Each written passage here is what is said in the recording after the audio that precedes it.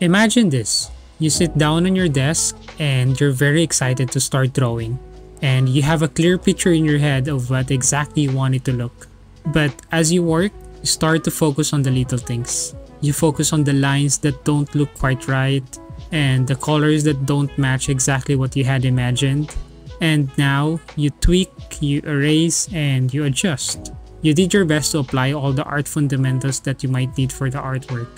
And then hours pass, you step back, and guess what? It's still not perfect.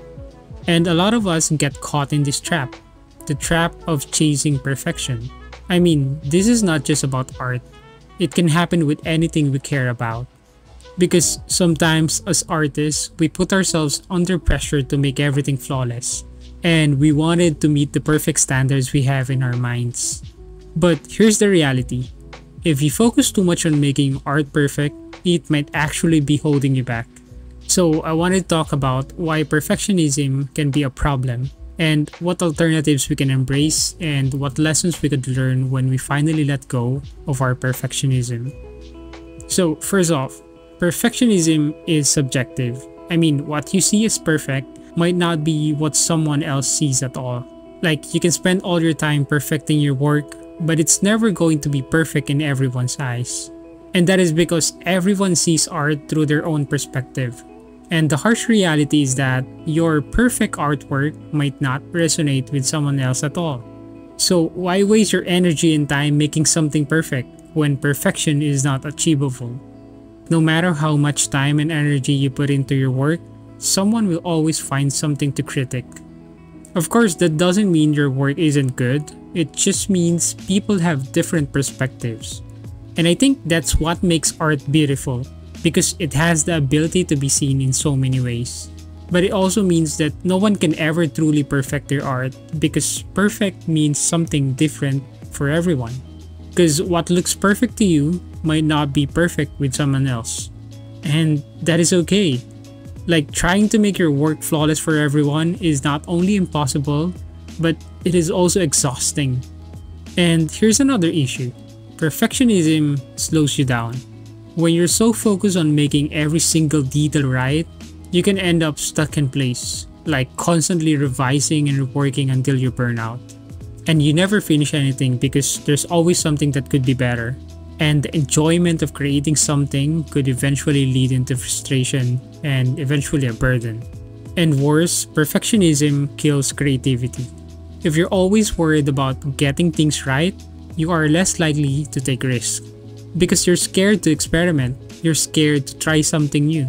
Because you will have all this kind of negative thoughts in your mind, like, what if it doesn't work out?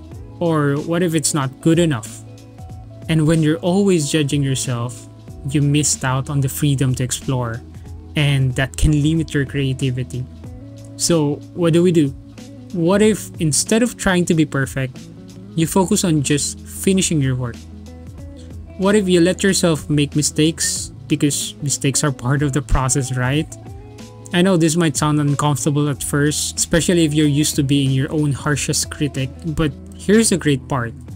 When you let go of your perfection, you give yourself the freedom to create more openly and genuinely. If you change your mindset from perfecting your art to just finishing your art, you'll finish more work and you'll stop obsessing over tiny details that probably only you would notice anyway. And you'll start focusing on getting your ideas out there. And the more you create, the more you learn. The best artists are not the ones who focus on creating one perfect masterpiece. No, they are the ones who keep on producing, keep on experimenting, and keep learning from each piece they make.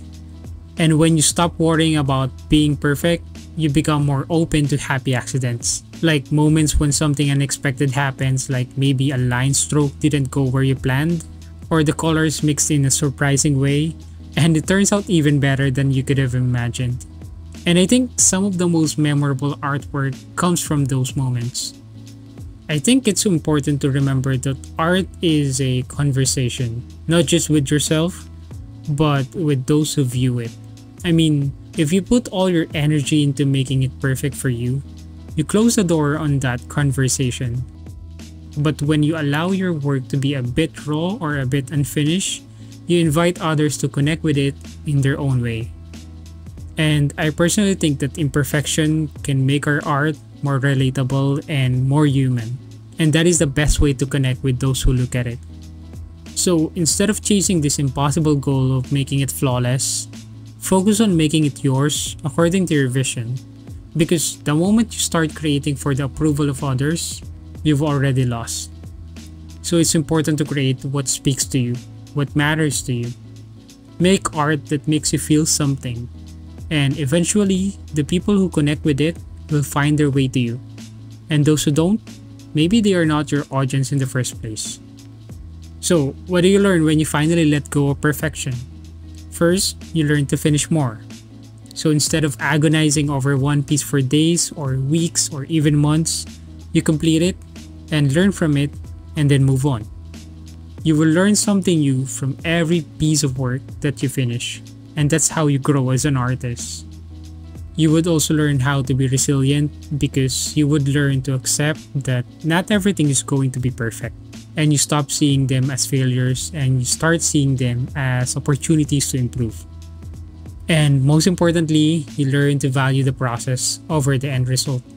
Because art is not just about the final piece, it's about the journey, the experimenting, the learning, the happy accidents.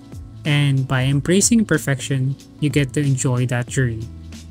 So stop worrying about making your art perfect. Just keep on producing more work and be yourself. People will not remember you for the flawless lines or perfect shading that you did. They will remember how your work made them feel.